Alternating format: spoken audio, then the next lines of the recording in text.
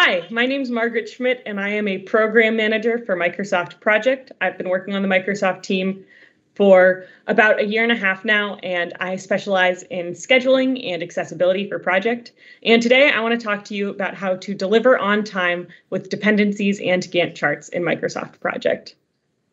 So just going over the agenda a little bit, first I want to talk about dependencies, how to create them and why they're useful, then constraints, how to create them, why they're useful, and then lastly, we're going to talk about effort, duration, and assignment in Project for the Web, and how you can use those to make sure that your project is delivered on time. So we're going to talk about most of these in a demo today, but just to set that up, we're going to be talking mostly about a worker named Lucy, who works for a nonprofit in the Seattle area and has been tasked with organizing a fundraiser for her organization, and she's using Microsoft Project to do so. Because she's Seattle-based, she doesn't want to do a wine tasting. She's decided to go with a coffee tasting, just to be a little bit more location-specific. And just a few of the things Lucy wants to keep in mind when she's setting up her project. First of all, she wants to ensure that everything she needs to get done gets done in the right order. Secondly, she needs to ensure that everything gets done before the date of the fundraiser, because the date has already been decided, so she needs to make sure everything gets done before that. Then lastly, she wants to track how much work she's doing and how much work her colleagues are doing, so they all get the appropriate amount of credit when the event happens. So I'm going to pull up Microsoft Project now, and we can just jump in. So I have signed in as Lucy, and I've opened up Microsoft Project, project.microsoft.com, and I am now on Project for the Web home, if you haven't seen that before. You can see down here, I have a few projects, but I have two versions of my coffee tasting fundraiser. So I'm going to go ahead and open up that second one there. That was the first one that Lucy made. And as this opens up, you can see Lucy has already put in all of the tasks that she needs to do and all of the dates when they need to get done by. If I go to the timeline, I can see that it is actually laid out for me to see when all of the tasks need to happen. And I'm even going to expand this bar so I can see all of the names of all of my different tasks. So the first thing we want to talk about here is constraints. So Lucy has assigned herself to all of the tasks dealing with event location, and she's laid out when they need to get done and when all of the other tasks need to get done. But as we all know, working on projects, our initial plans are never quite what we expect them to be. And things slip out, which is totally fine. But we want to be able to track those in Microsoft Project. So let's say that Lucy's identify potential locations task slips out a little bit. And you can see I dragged that task and it slipped out, which is fine. Again, but we see that, identify potential locations, and then the next task is choose location. But we can't really choose the location without first identifying locations. So I'm also going to zoom in a little bit so it's easier to grab, but I'm also going to drag that task out so it happens after the initial identify potential locations task. And then we have a reserve location task, which, we can't reserve a location until after we choose it. So I also have to drag that task out. I have assigned location, contract, and pay deposits, which we can't do until we've already reserved the location. So I'm also going to drag that task out. So just slipping this one task caused all of these other tasks to get slipped out and created a lot of work for Lucy to do. And let's say that this was, attached to another task. Say we have an invitations task down here, and now I have to make sure that I'm not designing the invite before I've chosen the location, because the invite should have the location on it. So by slipping one task, it created actually a lot of work for Lucy. But let's go see our other coffee tasting fundraiser project. So I'm going to open up my copy.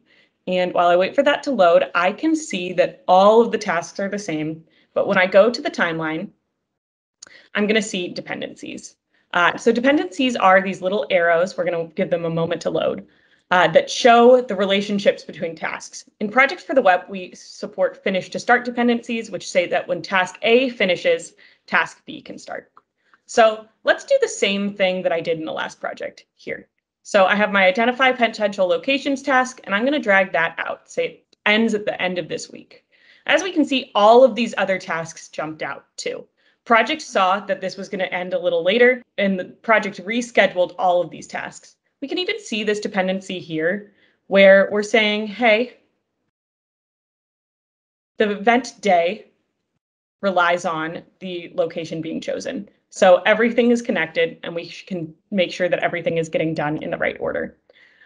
Even if, as I said in the other project, I wanted to have a dependency between the locations, I could grab this little thing here. Let's zoom out a little to make that a little easier. I can grab this little bubble here and scroll down to my invitations task, see the design invite, and create a dependency. So that arrow is there now. And now if the location tasks ever slip beyond when the invite tasks are scheduled, the invite task will be rescheduled.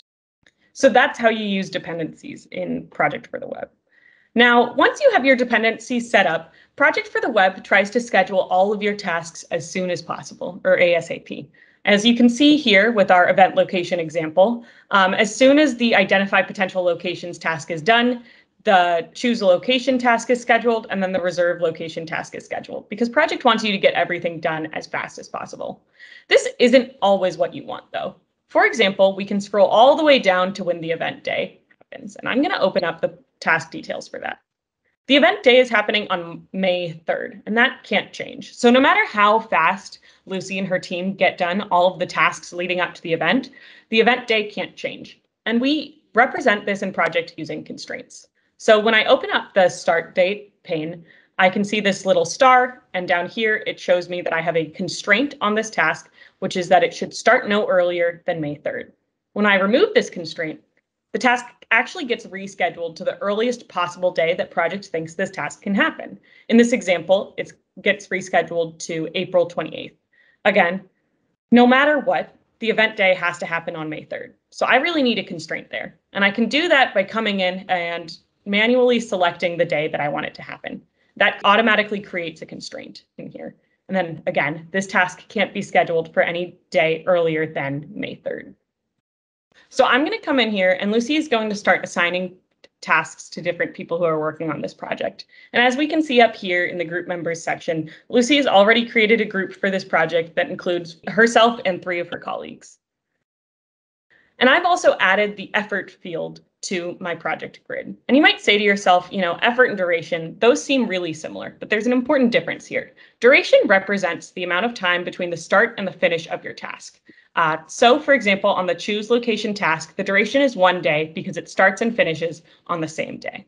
However, we don't usually spend an entire work day working on only one thing. So the effort field is there to measure the actual amount of time that someone is spending on a task. So I'm going to go in and assign this choose location task to Lucy. And Project is going to automatically update the effort field being 8 hours because Lucy works 8 hours during a day. But I know that Lucy isn't going to spend her entire day working on this choose location task. So I'm going to update this to 2 hours. So everyone knows how much work Lucy is actually doing on this task. Now, here's the trick when it comes to duration, effort, and assignments in Project. Project reschedules your effort to ensure that your effort keeps up with the amount of people and the amount of days on your task. So if I come in and I'm going to assign a second person to help Lucy with this task, which is Brooke. I'm going to click out of there. And Project has automatically updated the effort to 4 hours because it's assuming that Lucy is doing 2 hours of work and Brooke is doing 2 hours of work. Of course, if I actually think that this is still only 2 hours, I can come in and fill that out. And Project understands that that is just 2 hours. And again, this is really helpful because it lets your managers know how much time you are actually expected to spend on a task. Or if you are a manager, it helps you keep track of how much time your different employees are spending on a task, and maybe if they're a little bit overworked or underworked in Project. So that is everything about how to use effort, duration, and assignments in Project. Of course, Lucy has a little bit more work to do here, but we're going to let her do that on her own. We're going to go back to my presentation. So now that you've learned everything, let us know what you think. First of all, I recommend going into Project and trying this out yourself, creating dependencies, constraints, and messing around with effort and duration to see how they affect each other. And also checking out our support documents on support.microsoft.com to learn more. The other things I recommend you do, we have another session on resources and calendars in Project for the Web. I recommend you check that out as creating resources and calendars really changes how effort and duration act in Project for the Web. If you want to learn more about that, that's a great place to learn.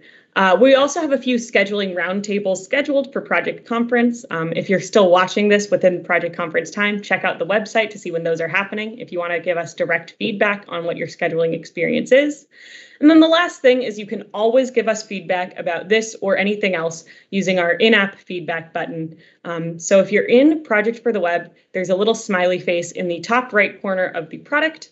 And if you click on that, you can actually send us direct message telling us what you like and dislike, which I read every single day. And make sure if you do that, that you include your email with what you're sending so that we can email you back if we have any questions or concerns about your feedback. And that's it. Thanks so much for watching.